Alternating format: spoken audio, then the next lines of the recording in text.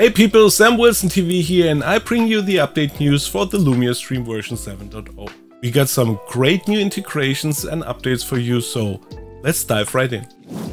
Let us begin with the system alerts. The system alerts are here to help you manage your app. We got at the beginning 4 different alerts and hope in the future will come more. So we got Lumia open, Lumia close, stream mode on and stream mode off. I for example use the Lumia opened alert so that when Lumia gets opened, it will turn off my automations so they don't spam my chat while I'm not really doing anything in my chat. And later on, when I go online and stream, my stream online alert will turn them on again. Also, you can use, for example, the Lumia closed alert if you don't want to have all your lights turn off when you quit Lumia. So you can put in a scene or something. These lights in your scene will stay on after Lumia turned off. The next feature I want to talk about is the first chatter and entrance alert. We got first chatter and entrance alerts for all platforms, for Twitch, YouTube, Facebook, Klimesh, Trovo, TikTok, and now Kick. What is the difference between first chatter and entrance? First chatter means it triggers the first time someone writes in chat and only that time. The entrance alert triggers for every chatter one time in your chat. If that makes sense. So you can set up the first chatter and entrance alert like every other alert. I will link a tutorial for alerts in the upper right corner, and you can also do variations for it. The variations for the first chatter are quite simple. You can put in the condition random based on chance. That means it happens randomly what variation will trigger, or you can put it to first chatter count equal to or greater or equal to. That means we collect the time someone chatted the first time in your chat, and you can have a variation if the one triggers for the 5th time, for the 10th time, for the 100th time, and it will bring up another alert, like you set it up. The entrance alert also, you can set it up like every other alert, and you got the variations. For example, I got some variations here already for Ahat, Matt Rambo and Lucarik. So you just put in here the condition, or let's go here, add variation. So let's say we use it for, I have no clue, Kronk. It's a famous German YouTuber. We put the condition to username equal to, and then we put in Kronk, like it is written in chat. We save it, and you see it's added to your list. Then you open this variation and you just prepare your alert like you are used to it for the base alert on top. Also new is the Twitch charity campaign alert. So we got 4 different new alerts for Twitch charity. That is one time the charity donation. That means when a donation is made, the alert will trigger. Then we got an alert for the campaign started. Like the word says, when you click the campaign should start, it will trigger the alert. We got a campaign progress. It's actually the same as charity donation, but not really. As far as I know, you can put in some milestones or something, then it will also trigger. And the last one is the charity campaign stopped. Like the word says, when you stop the campaign, the alert will trigger. The next thing I want to show you is Kick. Everyone waited for Kick, and so we now have the integration. The only downside is Kick still don't have a working API, so we are limited to what they give to us. And as we don't want to give you sub alerts, follow alerts, raid alerts, and they won't work in the end, we decided to keep them out until they tell us, now it's good to go, now we can make a sub alert for Kick, and it works. And you don't have to come to me every day on Discord and tell me that it doesn't work. So we begin with the first chatter and the entrance alert because we know that works, and we also tested it on our last stream on Kick that it really does work. Also for Kick, you can now use chat commands. They work to 100%, so you can also trigger HFX via chat commands. Unfortunately, Kick doesn't have a system like Twitch channel points or something. I'm sure that will come, and I'm sure we will integrate this, but for now we are stuck with channel commands. And of course you can use the overlay system for Kick. There's not much to see at the moment, because the same problem like with the alerts, they don't have a lot of integration or a lot of API at the moment.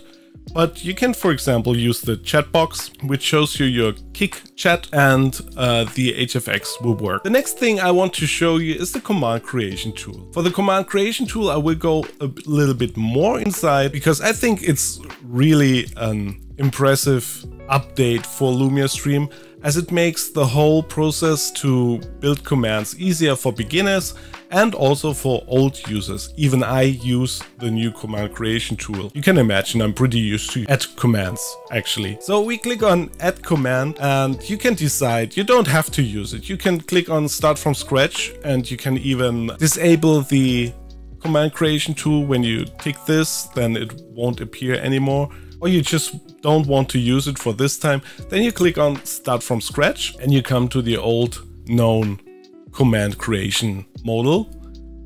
So, but we want to see this. So here you see trigger lights, trigger devices, Twitch actions, OBS, Broadlink, MIDI, VLC, custom JavaScript. That depends on what you have connected to Lumiastream. Of course, if you don't have OBS connected to Lumiastream, then you don't want to see OBS. It doesn't make sense, so it won't show. The same with lights. If you have only plugs connected to Lumiastream, then you don't see trigger light, and so on. If you click on trigger light, you can decide what you want to use, like a scene, like a color, or whatever. And if you open the type, then you get the next steps to follow. So you can choose a new color, you can change the brightness, the transition, and if you want, you can also decide which of your lights should react to that command. We click on complete, and that's it. We set up our light. We don't have a command yet, but we set our light. Maybe you also want a TTS message, then you click on TTS, enable. You all know that. You do it every day with our commands. You choose your voice, Nicole. Used. And it makes a voice. And you click on complete, and so on. And so you can set up your command. You go on next step. You give your command a name. You can put in a description. You can decide if you want to show or hide it in your commands page. And you can put in alias. So if someone types Lumia into the chat, then this command will also trigger. We click on next step. You can put in the duration of the command and the delay when it should trigger. This delay means you put in exclamation mark tutorial, and it takes 3 seconds until the command starts. As well, you can choose here who is allowed to trigger this command. So you can put out of it anyone, so only your followers and subs can trigger it. You click complete and save, and you see exclamation mark release command was added to your chat commands list and will work if you trigger it. We put this method into all the commands, so you can also use it for chat match, for Twitch points, Twitch extensions, and even turbo spells. Another cool feature is ChatGPT. You just have to connect ChatGPT under connections. We prepared already a chatbot command for you, and then you just have to put into your chat, ChatGPT, what is quantum physics? And after my entrance alert, ChatGPT will answer what quantum physics are. And last but not least, we got 2 new cool layers in our overlay system for you. So we go to our overlay, we click on add layer, and under games we find a spin wheel. Spin wheel is fantastic for giveaways, or if you want to let people choose you doing funny things. So You can manage it here in the overlay directly, so you can add items like got a mouse and we want a nice picture for it, and we got 20 mice to raffle. Then we can change the color. I'm a fan of blue and green.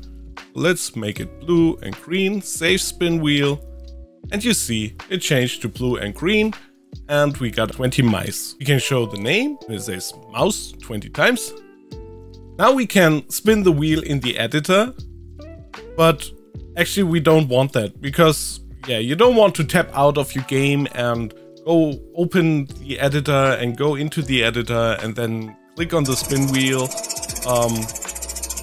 You want to have most likely a mod. I want a mouse. You want most likely to have a mod trigger it, or you yourself are faster in your chat. So we save this and we close this. We open our browser source. I put it into my OBS. And then I prepared already some commands. So you can reset the wheel with commands. You can remove items, you can add items, and you can spin the wheel. That all works pretty fantastic. So we add something. We also have a keyboard we want to put into the raffle, and we send it, and you see it was added immediately. And then we spin the wheel. And you see it's triggered through the chat. You can reduce or limit the command to your mods or yourself. So not everyone can do it. You can use it with Twitch points. So you can also add users to the wheel and you can raffle the username out of it.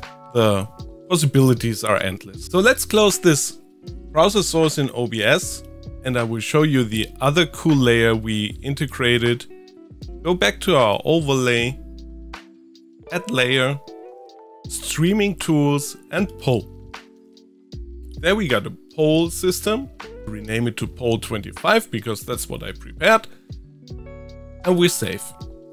You can now manage this poll like the spin wheel from here. You can add items, you can change the color to blue and green. And you got it straight there in your overlay. You can of course name the items, you can put pictures in it. You can decide on which position of the poll it should be. I would recommend to just keep it like it is. It's easier for you to set up. For now we delete these items because I want to show you. You have to reset it because I want to show you that you can also use just commands for it. So we close this again, we open our browser source again, and then we go to commands. Also here I already prepared some commands. You can add something to the poll, you can also remove something to the poll, you can start the poll timer, because you can't vote if it's not started. You can make your poll trigger with a vote, you can call it whatever you want. Then we want to add something. So we add, for example, the option Sam is nice. And it added Sam is nice.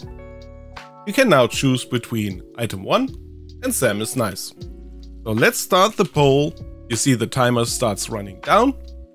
And then you can vote for number 2. And it's selected. And that's it. That have been our features for Lumiastream version 7.0. If you liked this video, give me a like. If you want to be up to date with our tutorials and new videos, then subscribe to our channel. And if you have some suggestions what you want to see in Lumiastream or some enhancements, then comment in the comments and have a luminous day.